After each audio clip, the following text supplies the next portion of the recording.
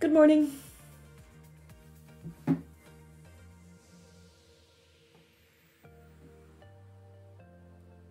morning, Squiddy. Michael.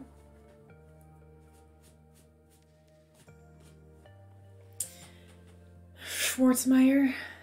Welcome to Wednesday. Ryan. I hope you guys are all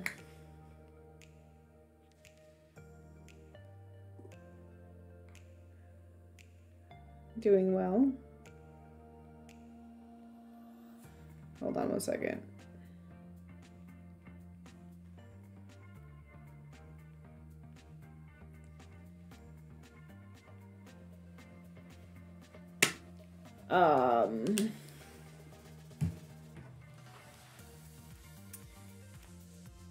Yes, so those 3 sections. So the plotting is the last thing we're doing for MATLAB. You have that 35 minutes of videos to watch. A homework to do, which technically isn't due till Wednesday next week. I changed the due date on UB Learns. If you have time and energy, get everything done for MATLAB before the midterm. If you don't, it's fine. You have time after. And then the plotting chapter in Zybooks, it's 3 sections. There's no challenge activities. Really simple.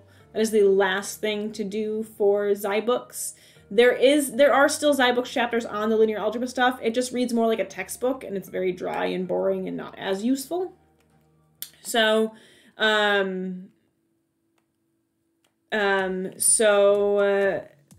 we're not making you read that. So that's the last thing for Zybooks. You'll also redistribute that energy towards the programming project. Flora, weren't you here this morning? Why do maybe I'm going crazy. Yes, I will go over stuff for the midterm. I am going to go over a bunch of stuff for homework 7 first. There's been a lot of questions. Homework 7 is always the hardest homework, so I'm going to go over some answers to some of the common questions that I've heard over the course of the last couple days. And I did go over this stuff at the end of last week, but it always sinks a little bit more when you've wrestled with the material and struggled. So I'm going to go over it again. So hopefully it makes a little more sense to you. And then I will go into the midterm, what to do, how to prepare, what to do on the day of.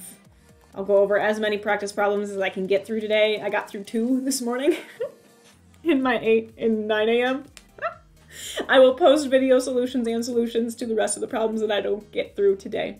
Good morning, FT Remy. Yes, so there's lots to do today. Get through to the midterm. Next week will be easier. Good morning, Eddie Murphy.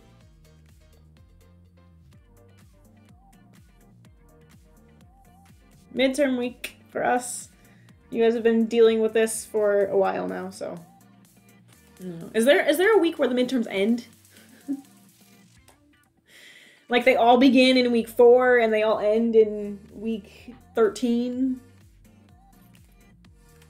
I mean, nobody really has an exam in week 1 or 2 typically, maybe week 2. They don't stop.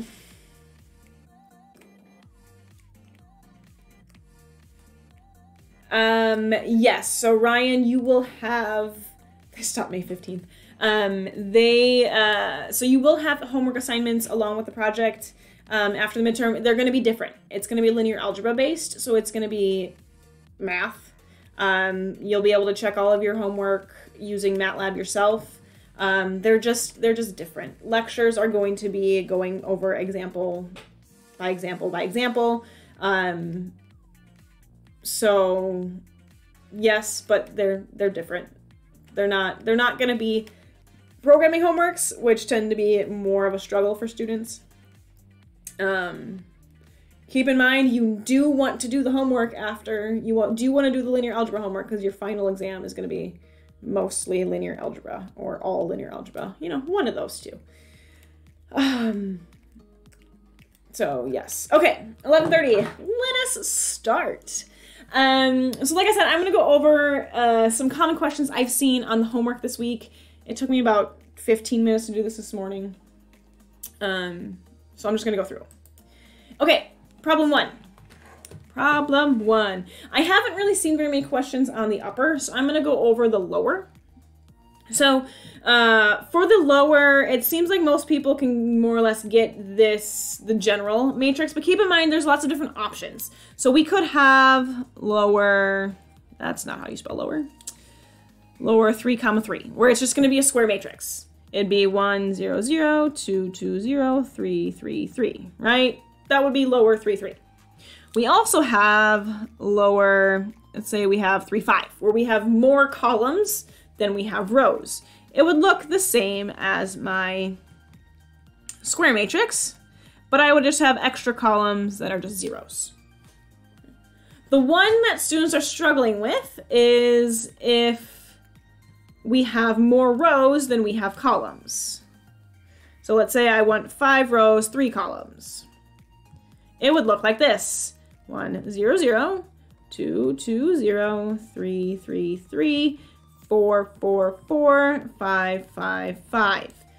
MATLAB, if you create this matrix the same way you create this one and this one, MATLAB's not going to tell you that you have extra columns being added. MATLAB's just going to add extra columns and give you a square matrix that looks like this.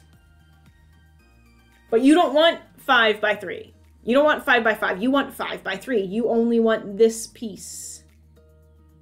So some way, somehow, you need to figure out that when you have more rows than columns, you need to make MATLAB stop. Because MATLAB is just going to keep going. It's just going to keep adding as many columns as it needs when you are writing your code. It's going to keep adding columns for this 4, adding columns for this 5. You don't want it to do that. So somehow you need to create this normal matrix and then add in this. So there's many ways to do it. But that's the idea. Somehow you need to figure out, write some code that says, okay, in this scenario, if this happens, I need to do this. That's the biggest issue when it comes to lower. Upper, like I said, I haven't really seen many issues with upper, which I guess is a good thing. But this is the big issue with lower. We need to make sure to cut it off here to stop MATLAB from adding these unnecessary, undesired columns. You can do that in if statement. On MATLAB Grader, it does, so on MATLAB Grader, I added in the 3 tests more specifically, one that does this check, one that does this check, one that does that check. So it should work if you get all of the points on for, if you get all of the points in MATLAB Grader, it does check for all 3 scenarios. So you should be good. Is there anything you need? So could you use break? Sure, if you can figure out a way to use break, sure, if you want to. Just remember that you still need these numbers. So I've seen a couple people where they'll get something like this.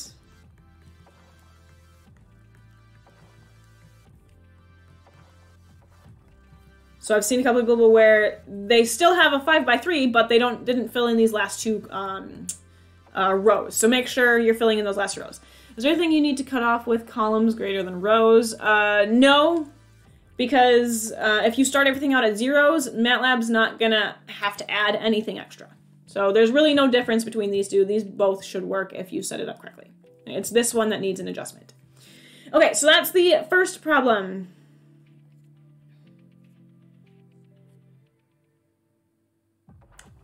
Sure. Mitchell, there's multiple ways to do it. Multiple ways to do it. If it works, it works. That's what matters. Problem 2. Problem 2.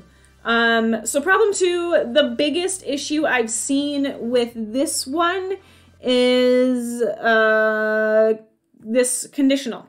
So we want to repeat until the relative error is, you have the wrong document. I didn't fix that. Less than a tolerance or the number of iterations is greater than 50. I have so many versions of everything floating around. So repeat until the relative error is less than a tolerance or the number of iterations is greater than 50. So when you are figuring out your conditional for a while loop, you want to figure out when you want to stop. Write that conditional. Repeat until the relative error is less than a tolerance. So I want to stop when my error is less than a tolerance, or my number of iterations, so n is greater than 50. So that's when I want to stop. Then you're going to invert it. Write the opposite. So you want to continue, that's going to be your opposite. When e is greater than or equal to the tolerance, equal is really not going to make a difference, n less than 50, less than or equal to 50. Okay, so this is how you want to figure out your while loop conditionals. Figure out when you want to stop. This one's easier to think about. It's easier in our brains to identify when do I want to stop. That's one thing. I want to stop when this happens. Invert it to figure out when you want to continue. This is the one that goes next to your while.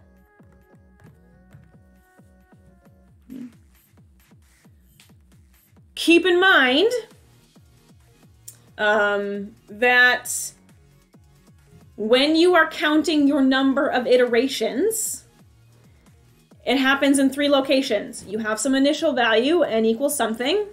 You're testing to see if n is greater than or less than 50. And then you're incrementing, n equals n plus 1.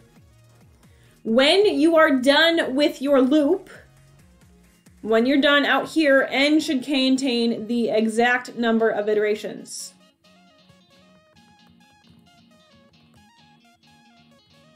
The exact number. So, if n starts at 1, say we have n starting at 1, you increment n at the end of your first loop, at the end of your first iteration. So at the end of your first iteration, n is going to equal 2. So when you exit your loop, even though you've only done 1 iteration, n contains a value of 2. So make sure you're paying attention to what is your initial value of n, when are you incrementing it, what does the exact number, what is the number when you're done, and then what are you comparing it to? Because depending on when you do all of those things, you might have 49 iterations when you want 50. You might have, you might stop when you hit 51 iterations, when you meant to stop when you had 50. You might contain and might have 1 more iteration than you actually had when you exit the loop. So maybe you need to adjust when you exit. So once again, that just depends on what your initial value for n is. It depends on when you increment. It depends on what you want n to contain at the end. So you need to pay attention to all of these things. One other thing with loops is you need to print everything out. I said this last week. Print everything out. This is a very, very important debugging technique, especially when it comes to loops. So somewhere in this while loop, you want to say fprint f, print out your n value. Print out your error value. And don't just print out your error to like 3 decimal points. You're checking to see if your error is incorrect all the way out to, or you're checking to see what your error value is all the way out to like 10 digits past the decimal point. 13, 14, 15, 16, 18. So print out to maybe 10 digits past the decimal point. Oh, come on. Print out your VMP, whatever that is. Once again, print out 10 digits past the decimal point. So print out everything to make sure, okay, so if n is my number of iterations, what is your n value at each iteration? Sure, you can keep your fprintf and statement in there. That's not that big of a deal. Yeah, you can keep it in when you submit. It's not that big of a deal. It's checking for your n values anyway, not what's printed out. If we asked you to print it out, then yes, that'd be great. So print out your n value. Make sure you're counting, like, and when n is 1, that's 1 iteration, not 2 iterations or 0 iterations. Print out your error. Is your error decreasing when it should be decreasing? Is your error increasing? Is it alternating? Did you forget the absolute value? And then VMP, same thing. Is it changing? It should change. Is it updating?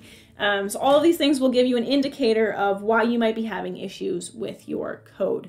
So Flora, yes, if it makes sense, if you set n to 0, you might check n less than 50. If you set n to 1, it might be n less than or equal to 50. Once again, just print everything out, count. See, okay, so it printed out 3 times. Is n equal to 3 at the end?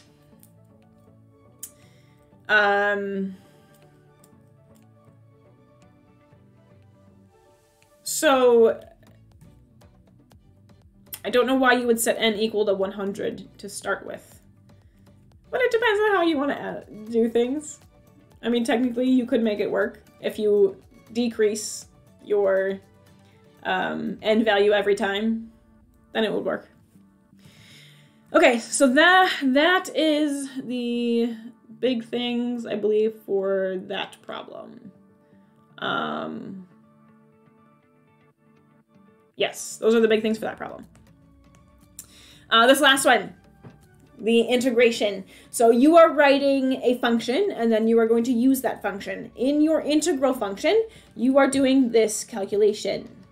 You're saying h over 3 equal, not equals.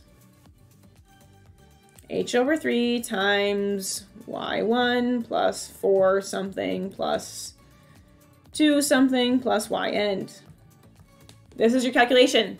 This something and this something are your sums. Sum 1, sum 2. When you see a capital sigma, this immediately should translate to loop.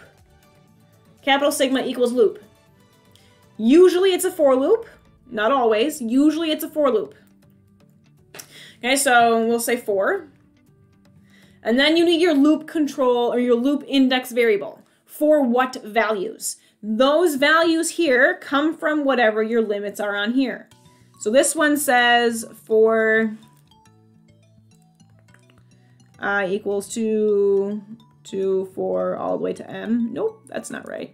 2, 4, 6, dot, dot, dot, all the way to m. Name whatever variable you want. It says I here. I'm just going to say for I. Why name it differently? I want I to start at 2. I want it to increment here. I want it to go all the way to m. M because it stops here. So sigma, capital sigma, means for loop. This here comes from these values. Where are you starting? Where are you ending? Lots of circles.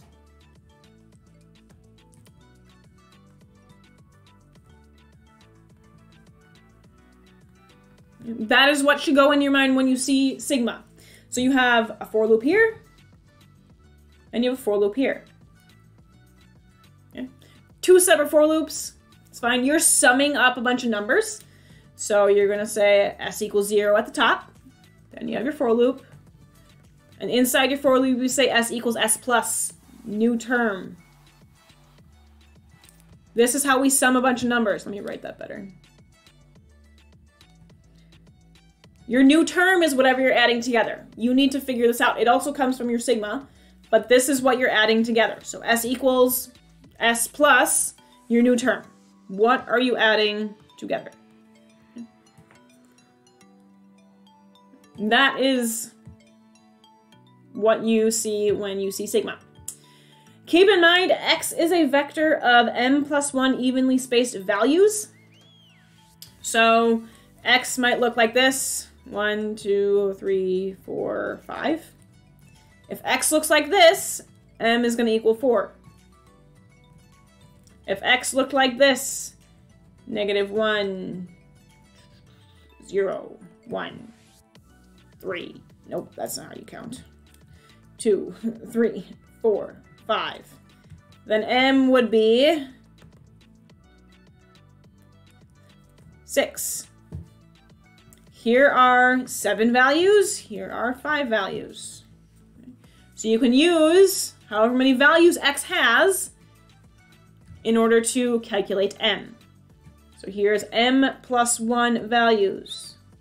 Here is m plus 1 values. So it doesn't matter what x contains, as long as it just contains m plus 1 values. Okay, once you have your function written, you have your function, you have your file, it says function I equals integral x comma y. It does all your calculations, and this is end. Now you're going to use your function. How do you use a function? Just like you use any other function. You type the name of the function. You send it however much data it needs. It needs an x vector. It needs a y vector. You're going to store your result in whatever variable you want. Call it I, call it output, call it whatever you want. So your goal is to calculate these things using that integral function. Your integral function does this integration. It does this. Come on. Where your integral equals integral x comma y. These are your x values. It's not x here though, it's t. For this function, it's your independent variable. And here's your y values. It's this. Calculated with t. Your limits here are reflected in your t vector. So your t vector goes from ti to tf. That's your limits. You can't do an indefinite integral in MATLAB for calculation. You can only do definite integrals, right? That's what they're called, definite, indefinite, and definite. But that's what this function does. There is a MATLAB function called int that does the integration, although I'm pretty sure it uses symbolic math. We don't know how to do that. We wrote our own int function, our own integral function. Okay. Like I said, those are some common questions I've gotten on the homework. Hopefully that helps clarify some things. And you find it useful. Okay, let's go ahead and get to the midterm. So, midterm, if you haven't noticed, it's on Saturday. Hopefully you know that. It's at noon on Saturday. Before noon, so about 5-10 minutes early, sit down at your computer and I want you to do a couple things. I want you to log into UBLearns, log into UBbox, log into Zoom, UBZoom, zoom.buffalo.us or whatever it's called, and open up MATLAB. So open up UBLearns because that is where your test is going to be deployed. So on UBLearns, underneath week by week material, you've seen, hopefully by now, that folder that says midterm. It contains all the midterm practice material, which will be added to today. There will be another folder that contains the test and the submission link. So log into UBLearns because you're gonna want to get access to that as soon as possible. Log into UBbox because when you open up your test, there's going to be 6 questions. Those questions are going to be links to box folder files, just like your homework. So you'll get your 6 links. I encourage you to open up all of them right away. And if you're logged into UBbox, you won't have to do extra clicks. So open up all your files. You'll see your 6 problems that you have to do. And you have 90 minutes to do the exam, and then you'll have an additional 10 minutes to submit everything. So when you get ready, when you're getting ready, open up MATLAB. And you don't have to do this. The instructions say to create a folder in your current folder. You don't have to. That's just trying to reinforce good habits. But what I want you to do is before the exam, open up MATLAB. Get to your current folder wherever. You can right click, say new folder, call it midterm. Click into it. There you go. That's where all of your files will go. Then you're not cluttered by everything else, and you can just look at these files and know that these are the 6 files that I need to submit. You will submit these files to a separate link just like you submit your homework. Okay, so it'll be a separate link that you'll submit all of your 6 files. Okay, make sure you name them appropriately. Okay. So a couple things to do before you get your exam ready. log into UB Learns, log into UB Box, open up MATLAB, create that folder. So you just submit all 6 at once, just like you do your homework. That's just obnoxious. I'm not going to create 6 different submission file locations. That's just unnecessary. Another thing, your exam is proctored via Zoom. You are going to need some sort of device, typically your phone, that you are going to log into Zoom on. So you need to be logged into Zoom with your UB account, otherwise you will not be let in. And if you're not let in, then you're not gonna get credit for the exam. So take your phone, whatever, something with camera. Okay. Get your camera. My random mix keeps choosing non-instrumental songs. Log into Zoom on your phone or whatever device you want to watch you. Sounds so creepy. And you're gonna put it somewhere so that it's watching you take the exam. So it should be angled in a way where it sees you and part of your screen. You get 90 minutes. Okay. It does not need to be your camera. It can be a second computer. It does not need to be your phone. It can be a second computer. It can be a webcam. However you decide that you want the camera watching you take your exam.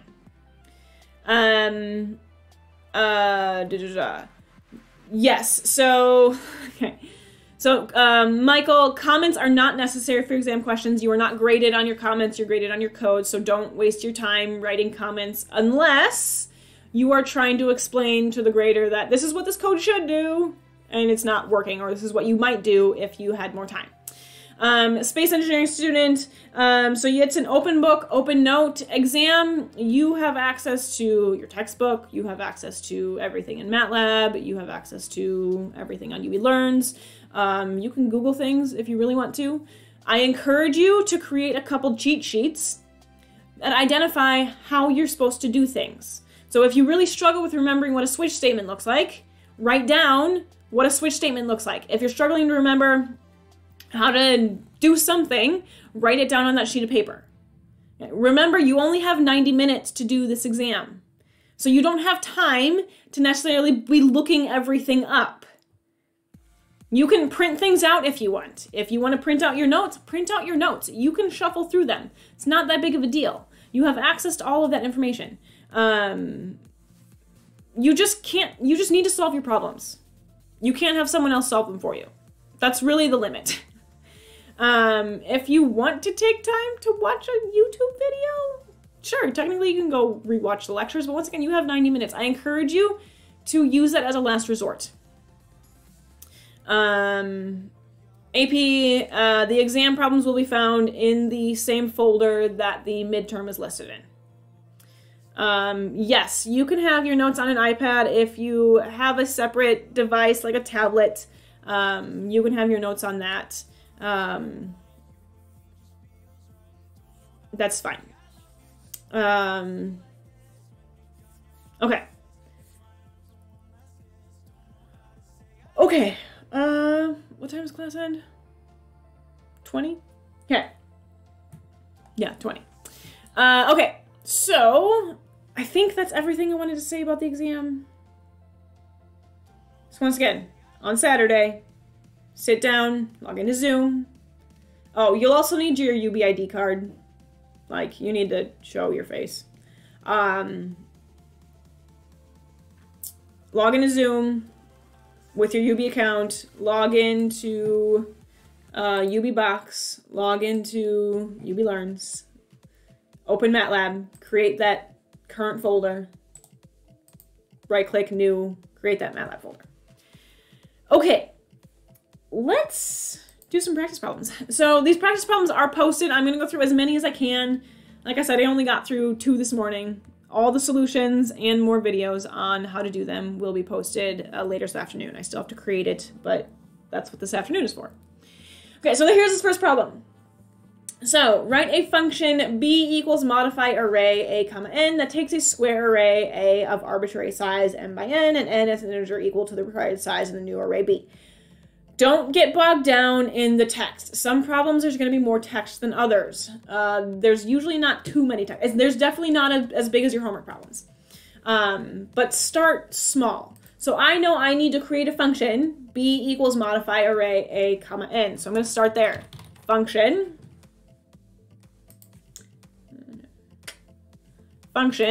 b equals modify array a comma n. Save it. If it's a function, it needs to be named the same. So modify array, modify array. Okay. Saved it. Great. That takes a square array A. So A is going to be a square array of size m by n. And n is an integer. Equal to the required size of the new array B. So I'm going to start by, in my program, figuring out what m is. So A is m by m. M by m. So I'm going to go ahead and create a variable in my array that equals m. So m equals the size of a comma 1. Just so that I have some sort of direct translation between what is written in my homework document versus, or in my exam document versus what I'm doing on my screen. So now when I see the comment that says if n is less than m, I now have n in my program and m. You don't have to do it this way. That's completely fine if you don't. I'm just saying it might help if you name your variables the same. So A is an arbitrary size matrix, arbitrary size square matrix, and n is an integer equal to the required size in the new array B. So that means B is going to be an n by n. Yes, so let me talk about size and length. So when you are determining the size of a vector, you can use the length function, not an issue. When you are trying to determine the size of an array, a two-dimensional array, a matrix, you want to use this in order to figure out how many rows there are. If you want to figure out how many columns, it would be a 2 here. And if you wanted both, you could do this. So once again, this is what you might write on your cheat sheet. Say, if I want the number of rows, I type this. If I want the number of columns, I type this. If I want both, I type this.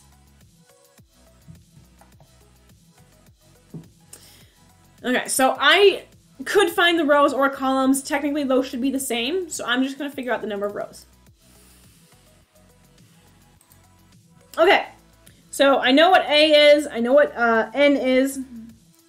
If N is less than M, so I know I need some sort of if statement. I'm going to make a decision. If N is less than M.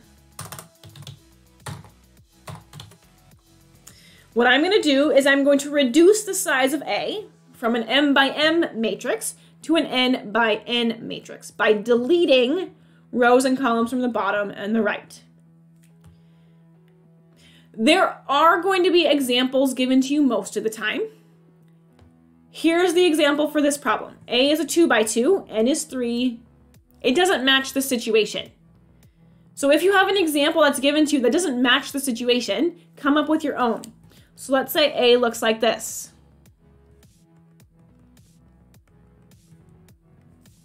So here M would be equal to 3, and let's say N is 2. So if N is less than M, I'm going to delete rows and columns of the bottom and the right. So I'm going to delete this one and delete this one. There are several ways you can do this problem. You could literally just delete them. So you could say A, I'm going to delete my last rows, so all, or my last columns, all rows, columns, n plus 1 to the end. And the bottom one, so n plus 1 to the end.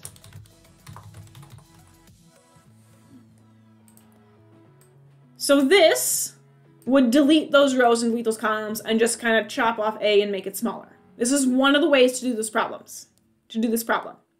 You can stop here. You can say, okay, I've done something. I want to go ahead and test my code. It is very, very important that you test your code. So B here equals modify array.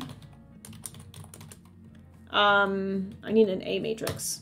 create an A matrix. A equals rand I, 3, 3. If you ever need to come up with an A matrix, use rand. You guys have seen me do this many times. This creates just an array of random numbers. That's 3 by 3. It saves you the trouble of trying to come up with a matrix yourself. Okay. Then test your function. Modify array. Let's say n is 2.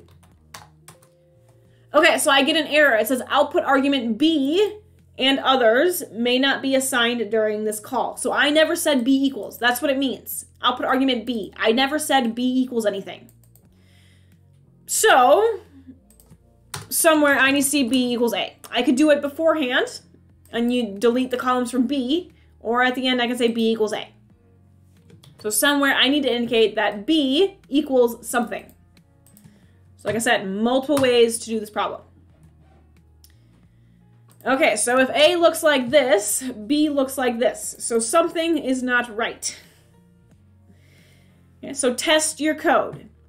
So all rows, 2, 3.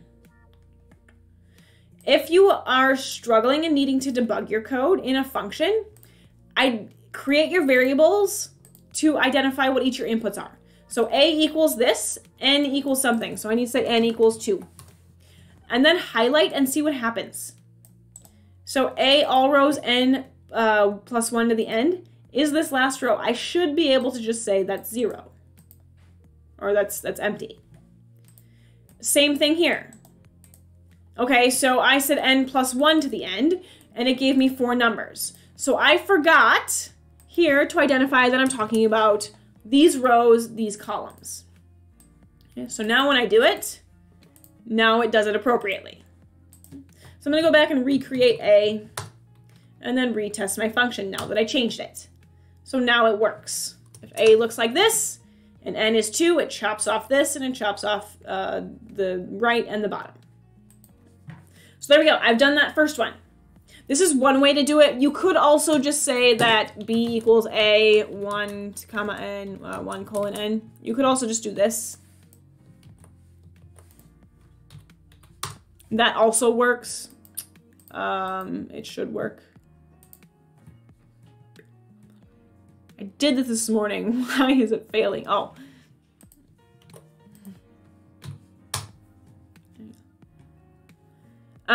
So I didn't do this. I only had N plus 1 colon N. I gave it one number versus rows and columns. I forgot to tell it which columns.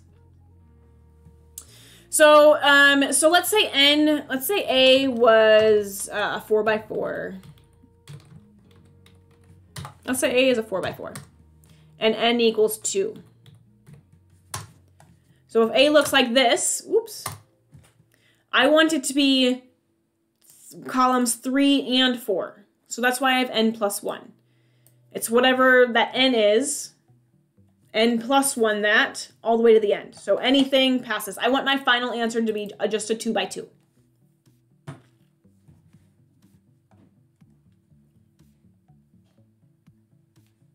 So this says deleting those last columns. Yes, I always want it to be that last column because I'm trying to delete the columns from the end, from the right, because that's what my document says. Okay, so that's if N is less than M. Okay, I've done that one, check. If N is greater than M. So now I could say if N is greater than M. I could write a completely separate if statement. That is valid. However, these are related choices. I either have N greater than M or N less than M, so I really should write them as an if else. This is my first option. This is my second option. So if N is greater than M, then I'm going to add 0 rows and 0 columns. So here's that example. So here M equals 2. If N is 3, I want to add zeros to increase the size of my matrix.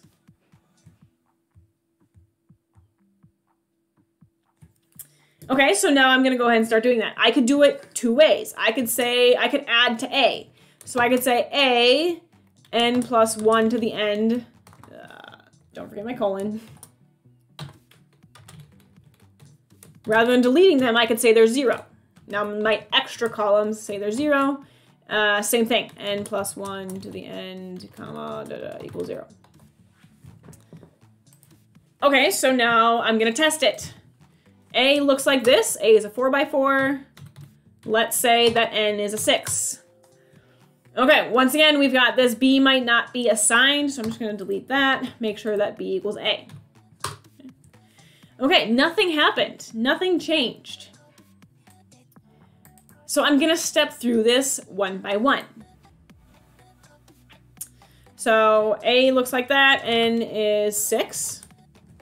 So I'm in this situation. Make sure that N is greater than M. M is, yeah, so we're in the situation. Here we go. A colon N plus 1 to the end is an empty matrix.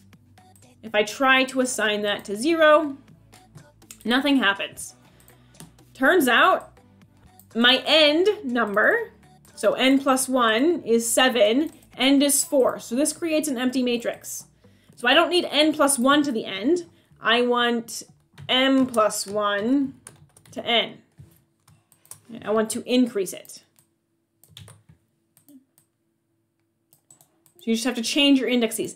Sometimes, I need to figure out what that is. There we go. Sometimes you're gonna have to do something on paper. You're gonna have to figure out, okay, what are my values? What is n equals something? What is m equals something? What happens when I say a colon, what are we at? 4, or what was it? 7 to the 4. This here is invalid. Okay, so something happened where you're trying to figure out, okay, that's not what I want to do. What columns do you want to change? I want to change columns 5 and 6. Where do I get 5 from? Where do I get 6 from? How do I know those are the numbers I want? So it should be m plus 1 colon to the n. I'm adding past the size of A all the way to however many I want it to change.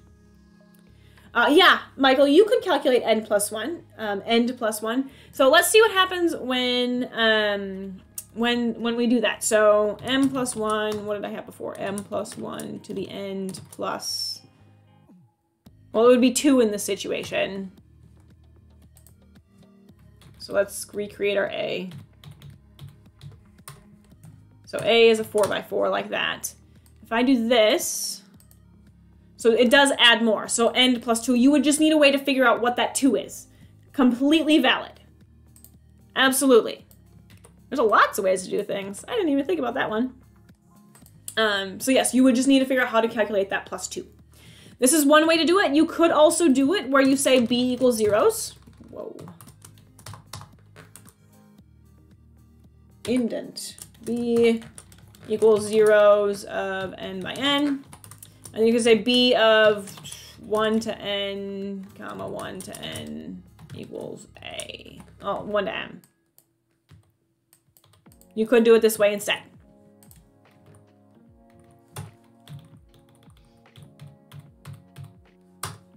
That's another way to do it. So there's more than one way to do these problems. Definitely more than one way to do these problems. You can directly change A and then assign B to A at the end, or you could start with B and add to it whatever A contains. Another thing to note is you want to test all of your situations. So we've tested it when n is less than the size of A. We've tested it with when n is greater than the size of A. But what about when it's the same size of A? So what if n is 4? Okay, our document says if m equals n, if m equals n, no change is required. So I'm testing it with all of my situations. This scenario, where n equals the size of A, it says output argument B may not be assigned. So I'm just gonna add in an else here that says B equals A. So if it's neither of these, then at least do this. This is one way to do it. This is not the only way to do it. This is one way to do it. So now when I test it again, I don't have any errors. So make sure you guys are testing all of your scenarios, all of the situations, specifically when it comes to if statements. What happens if this happens? What happens if this? What happens in this? All of your options, just like with the lower and the upper. Okay, that's the first question. Okay, and then just open up a new script file. Don't worry about closing anything out. Just open it up and keep moving on. Okay. Number 2 says write a function checker equals checkerboard m comma n. I don't even know what the rest of it says. I'm writing a function. It says to name your variable checker. That's a little long. That's 7 characters. It doesn't matter what you name your variables for your functions. I'm gonna call it C. C equals checkerboard m comma n. Sometimes, like on the last one, it helped to name our variables the same. However, if you don't want to, you don't have to. I don't want to type checker a million times, so I'm going to call it C. Okay, write a function called checker. I wrote it. I'm going to save it.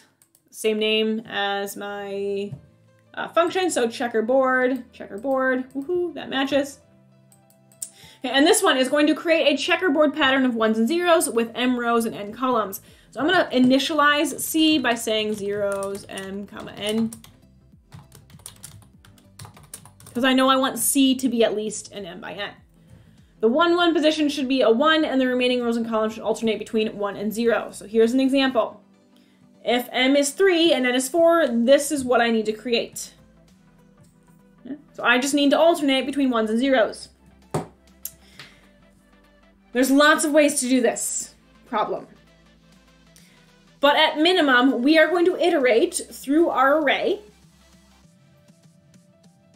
and add a 1 in every other location. If you are iterating through a vector, if you are trying to go through every value in a vector, you would say for I equals 1 to the length of your vector.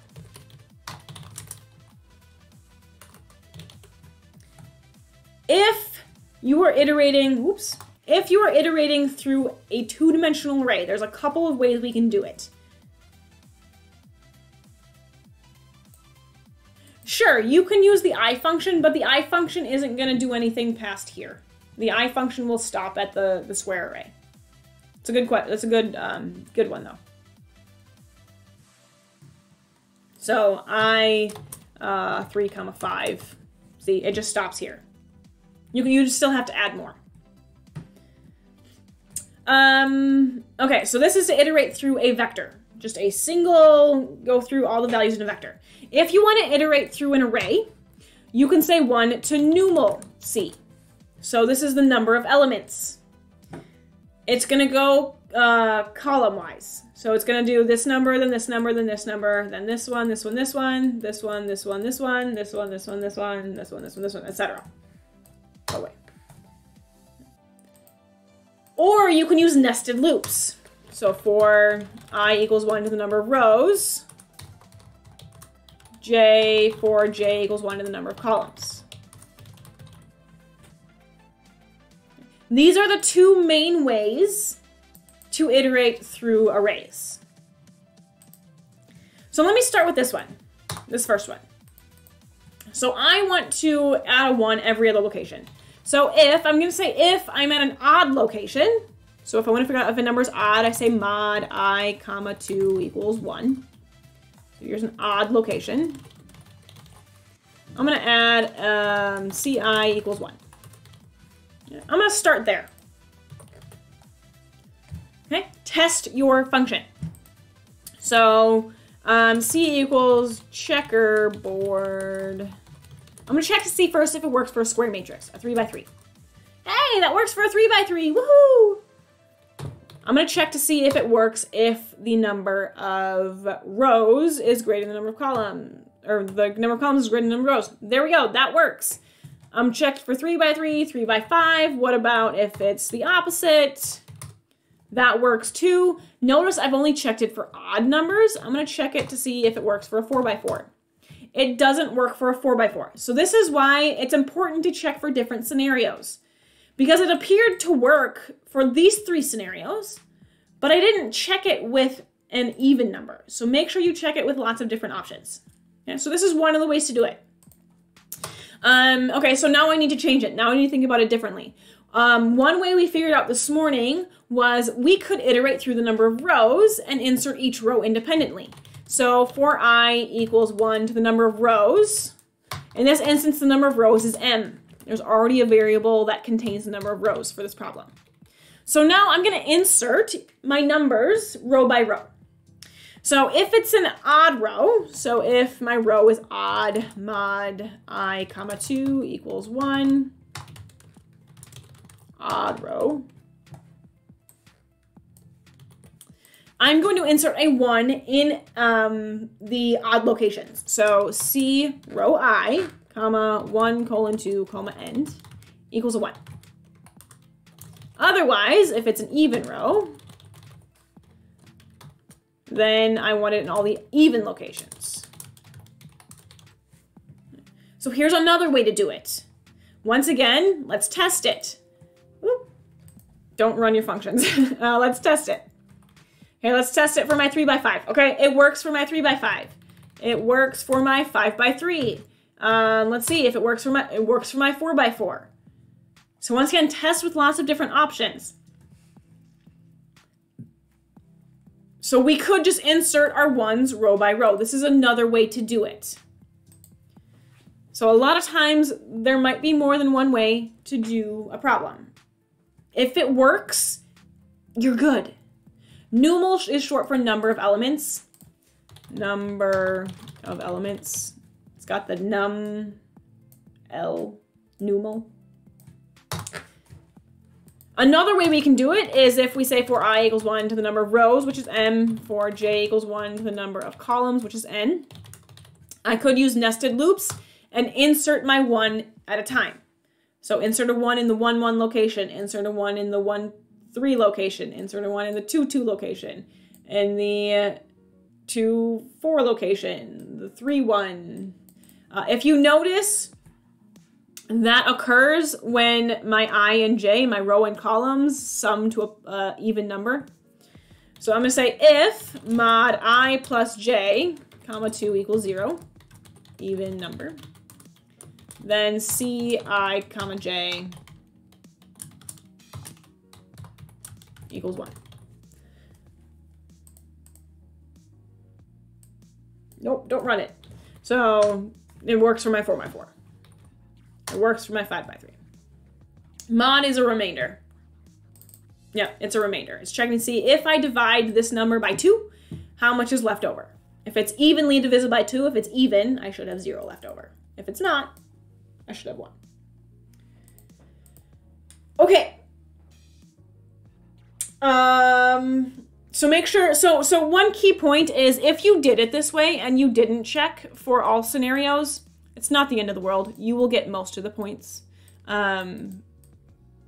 because there's plenty of partial credit. So if you did it this way and didn't test, it's not the end of the world. It worked some of the time, not all of the time. Why did you, so I plus j, so this, let me look at the example. This is the 1, 1 location. This is a 3, 1 location. This is the 2, 4 location, 2, 2 location, 3, 1, 3, 3. I noticed that if I added all of these together, this is 2, this is 4, 6, 4, 4, 6. They're all even numbers. If I look at this one here, it is the 3, 4 location. That's 7. So I came up with a way to figure out how to do it. If you can figure out a way to do it without loops, go ahead, do it without loops. I wanted to illustrate loops and if statements and nested structures, so that's what I did. There's no way to do it without loops that like is sitting in the top of my head being like, oh, do this instead. If there is for you, sure. Also, keep in mind, unless you are told to do something a specific way, you have complete freedom. Like, unless you are told to use loops in this problem, You don't need to use loops. If you can find a way to do it without loops, do it without loops. If it makes sense to do it with loops, do it with loops. Whatever makes sense to you, unless you are told specifically to do it a certain way. You might be hinted and told you don't need to use loops, but unless it says do not use loops, then you can do it without loops. Yes, you could, if it's odd. I don't know of a way to figure out if a number is odd using round. That's how you can check to see if it's even. If they're not equal, then I'm assuming it would be odd. Let's see. Let's see. Round. Shoot. I divided by 2 equals to I divided by 2. So if they're not equal, let's see if this works.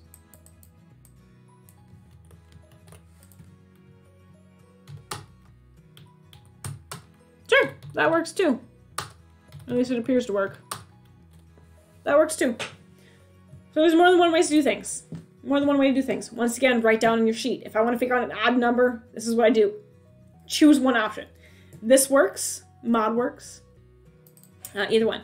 I think, well, we're out of time. So we're going to go ahead and stop there. Oh, I did want to make a comment in terms of fprintf and display. You're probably not going to, I don't remember exactly, but most of the time you're not going to be told whether or not to use fprintf or display. Choose whichever one you want.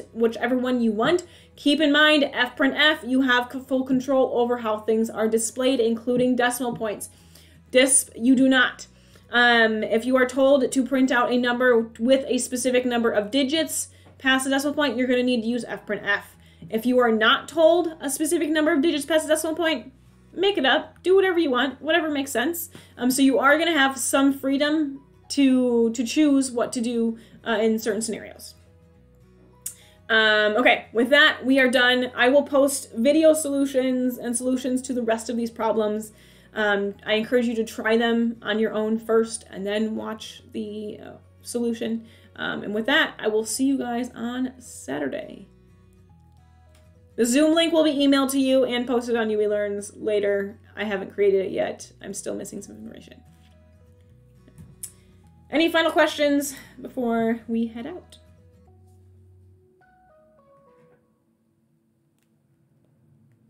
Hopefully you find this useful. Get your homework in.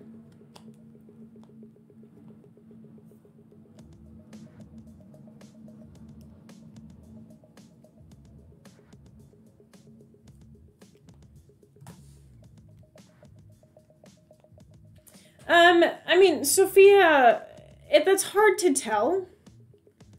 Homework 8 is technically due Wednesday. I changed the due date on UWeLearns. I had it originally due Friday. Because my suggestion, if you have the energy and the margin to do everything before the exam, I encourage you to finish everything for MATLAB before the exam. But you do not have to. So if you're able to do practice problems, you should be okay for the exam.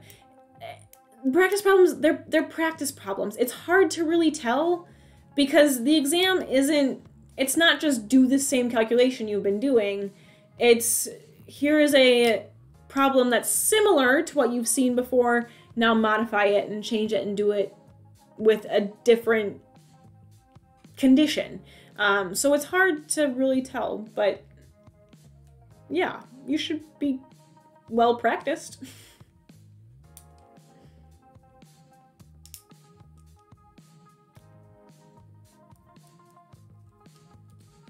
Okay, with that, see you guys on Saturday.